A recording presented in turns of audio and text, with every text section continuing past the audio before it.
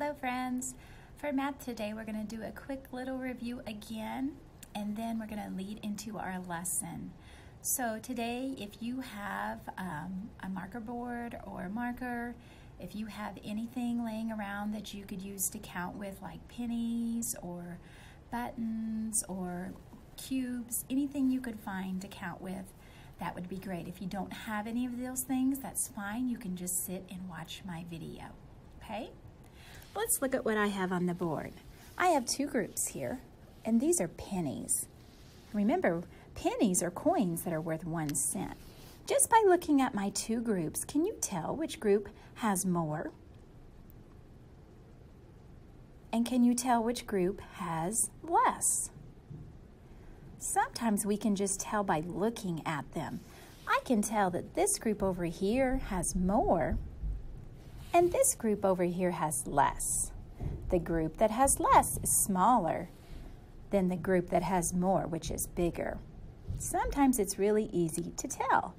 But then, sometimes, if we take some of these away and we look at these two groups again, sometimes they're so close, it's hard to know which group has more and which group has less. So we've also worked on finding a match or a partner and matching them up to find out. So this one can match with this one with this one, this one with this one, and this one. Uh-oh. I don't have another one over here. So this group right here has more than this group over here does. So remember, that's another way that we can tell when there's more. We can find a partner and match them up. Well, today we're going to learn another strategy for how to tell if there's more than or less than. You can draw it. Yeah, so what I'm going to do, if you have those counting objects, go ahead and get them out. And if you happen to have a dice sitting around at home that you can get out, that would be great as well. But if not, don't worry about it. You can just watch me. All right? So the first thing I'm going to do is I'm going to move my pennies out of the way, and I'm going to roll a dice. This dice has numbers on it, and I'm going to look. Oh, the first one I roll is how many, boys and girls? 6, isn't it? So I'm going to find a tower of 6. Let's see if this one is. 1, 2, 3, 4, 5, 6. Oh, I lucked out. I didn't have to add any. Now I'm going to roll again and see what number I get. How many is that, boys and girls? 4. So at home, if you could make a tower of 6 with your items and then make another tower of 4 with your items, go ahead and do that. Snap them together.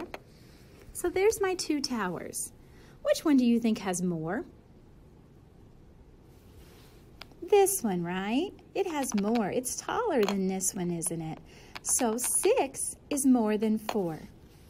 Now, if I take my towers and turn them into trains like this, choo-choo, we would still say that this train tower of 6 is more than this train tower of 4. We can see that the 6 tower train is longer than the 4 one.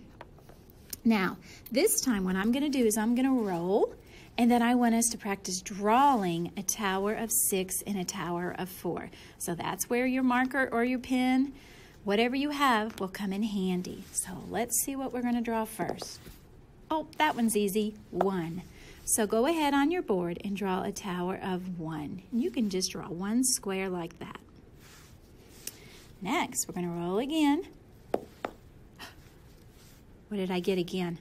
I got 4, didn't I? So this time I'm going to make a tower with 4 in it. Now, when we draw it, it's easy to see that the tower of 4 is more than the tower of 1. And even if I turn my tower and make it into a train, you can still see that the tower of 4 is more than the tower of 1. Let's try another one.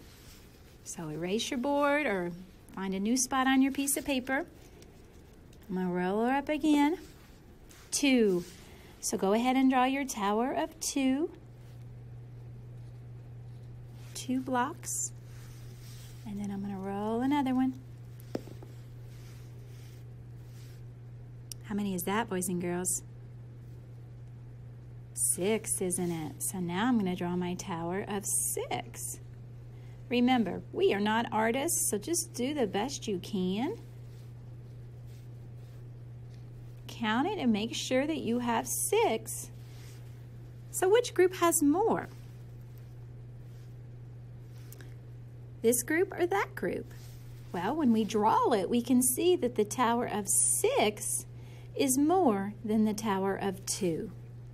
We would say that 6 is more than 2.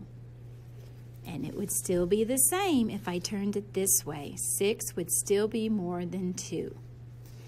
All right, if you can at home, I have attached a paper for you to practice.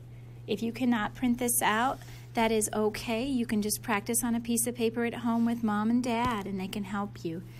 What you're going to do is you're going to draw a tower with more cubes. So just like we did when we drew our tower just a second ago, it already drew our tower right here. So we have a tower of 3. And it's wanting you to draw a tower that has more than 3. So you can pick any number that you want as long as it's more than 3. It has to be taller. It has to be bigger than 3. So then whatever you draw there, say you draw 4, you would put 4 right here, because remember the bigger number goes first when you're talking about more than. 4 is more than, and then you would put your 3. Now, this paper also talks about which tower is less than. Remember, the tower that is less than is smaller, just like 2 is less than 6. So on the next one, you would draw a train that has fewer or less cubes than they drew for you. If you have any questions, please contact your teacher, and I hope you have a great rest of your day. Bye-bye, my friends.